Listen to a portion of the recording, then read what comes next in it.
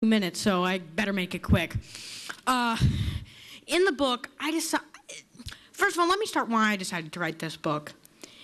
During the election, I noticed that there were so many people throwing around the word conservative and liberal and socialism.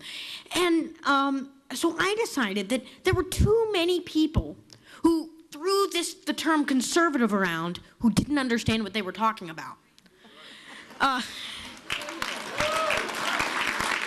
They didn't understand what conservatism was. They didn't understand conservatism as a base of principle, but they understood it as a base of policy.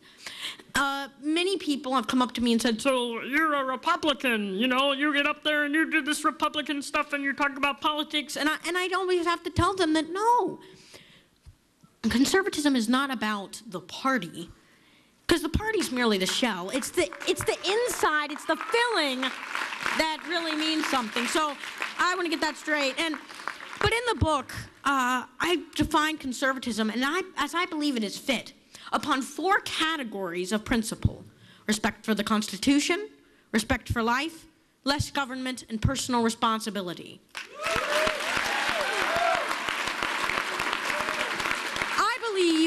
I believe that this is the key, that principle itself is the key to conservatism, because in many ways, if you do not have a principle base, you do not have policy, and if you do not have policy, in many ways, you do not have an ideology.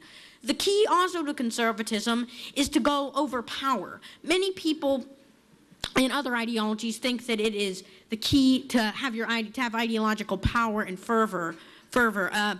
In the conservative viewpoint, we believe that it is principle-based. It is the people first, the people's rights, based upon principled views.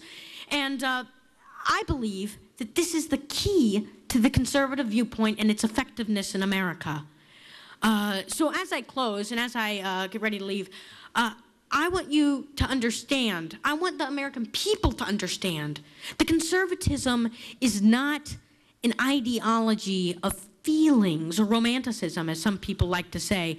It is an ideology of protecting the people and the people's rights.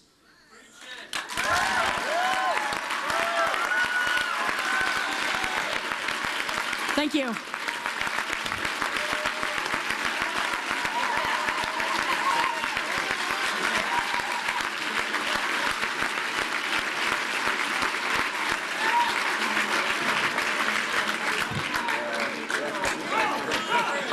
My God, David Keene, watch out.